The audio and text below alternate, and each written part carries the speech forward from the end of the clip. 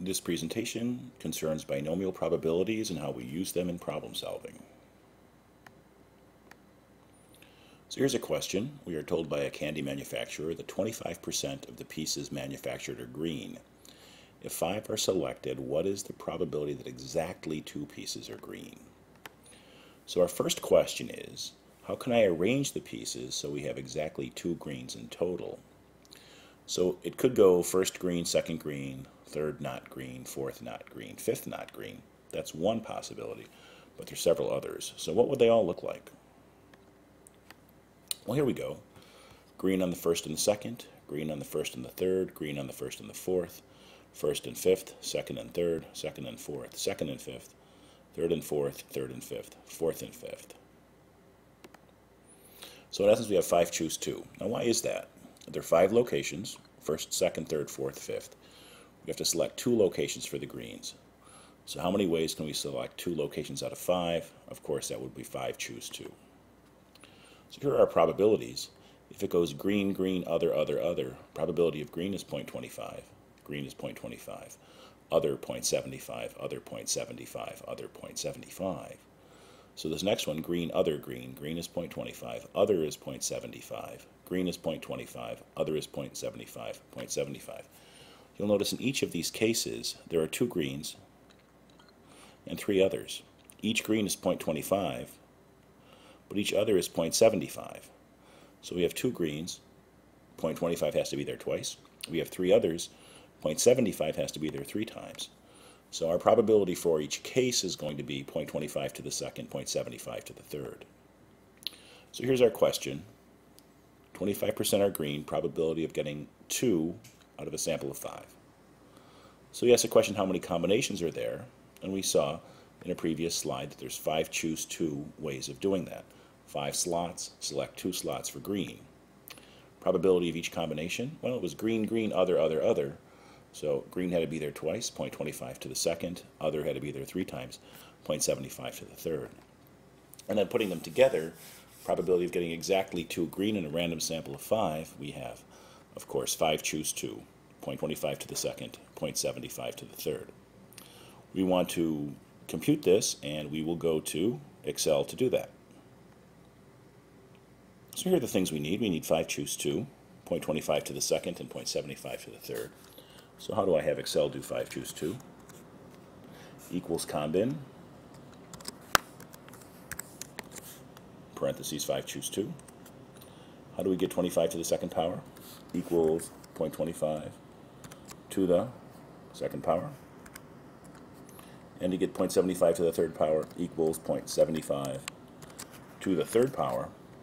And we need to multiply all those together. So I'm going to say equals product, these 3, and our result is about 0.2637. So 0.2637 is our theoretical probability. 25% are green. The probability of getting exactly 2 out of 5 should be 0.2637. We want to check that. So how can we check that? One good way is to run a simulation. So we're going to go to MINITAB. And I have 1,000,000 numbers in C1. They come from a binomial distribution with 5 trials. Probability of success on a given trial is 0.25. So if that's the case, I have this trial, we had 5, but only one of them were green. Here we had 5 items, 5 candies, 0 were green. Here we had 5 candies, 2 were green. And on the bottom one here we had 5 candies and 4 were green. Obviously not a likely outcome, but a possible outcome. We want to use these numbers to determine our approximate probability, our relative frequency of getting exactly 2 green candies out of 5. So we're going to run a table for those numbers. I have 1,000,000 numbers. Of those, how many had exactly 2 green candies? 263,763. So we can use that to get the relative frequency of success, which gives us that probability. Now that's not exactly right, but what the law of large numbers tells us is as the number of trials gets increasingly large, the theoretical frequency gets closer, the relative frequency gets closer and closer to the theoretical probability. Our theoretical probability was 0.2637, and you can see that our guess, our simulated answer, is remarkably close to the theoretical probability. Okay, here's our rule. n independent trials. Probability of success is p. The probability of x successes is determined by n choose x, p to the x, 1 minus p to the n minus x. And I usually replace 1 minus p with q. And I say p is the probability of success, q is the probability of failure, n is the number of trials, x is the number of winners, p is the probability of success, I want x winners, q is the probability of failure, I want n minus x failures. That's how we want to think of the binomial probability rule. So here's an example again. 25% are green. If 5 are selected, what's the probability exactly 3 are green? N is 5 trials. Probability of success is 0.25. Probability of failure would be 0.75. We want 3 successes. So using our rule, probability of x successes would be n choose x, p to the x, q to the n minus x. N trials, I want x winners. Probability of being a winner is p. I want x winners. Probability of being a loser is q. I want n minus x losers. So our formula here will be 5 choose 3, 0.25 to the third, 0.75 to the second. And again, we will go to Excel to do our computation. So we need 5 choose 3, 0.25 to the third, 0.75 to the second. Let's quickly do those. Oops. Do 5 choose 3 up here, equals combin 5 with 3 equals 0.25 to the third and equals 0.75 to the second. Multiply all those together, equals product. And we get 0.08789.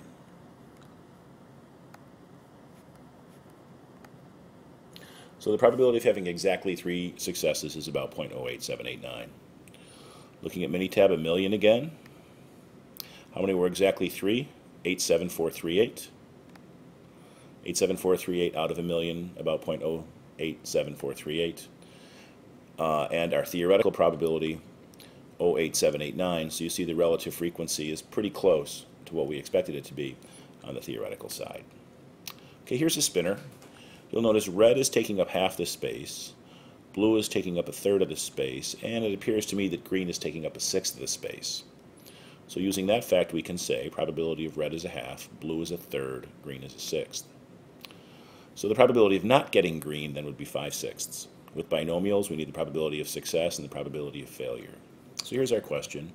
If the spinner is spun 12 times, probability of getting exactly 2 greens, what would that be? Well, we have 12 slots, we've got to select 2 greens. So it could be green, green, followed by a whole bunch of not greens. So green, green, not green, not green, not green, 10 not greens. So how many ways can we select 2 out of 12? Well, first of all, what's the probability? So green, green, a sixth is there twice, 5 6 is there 10 times. So 12 choose 2's way of selecting it, and there's the probability of getting each value. And then putting them together, exactly 12 green. 12 choose 2 ways of shuffling it up. Green, green, there twice, a sixth to the second power. Not green, not green, not green. Probability of failure is 5/6, and I need 10 failures in my example to go ahead and get our answer.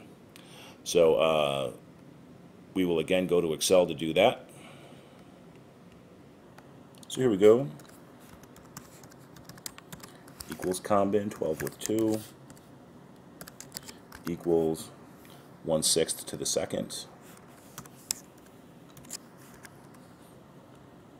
equals 5/6 to the 10th. And we want to multiply all those together. So equals product of those 3. And we get 2961 approximately.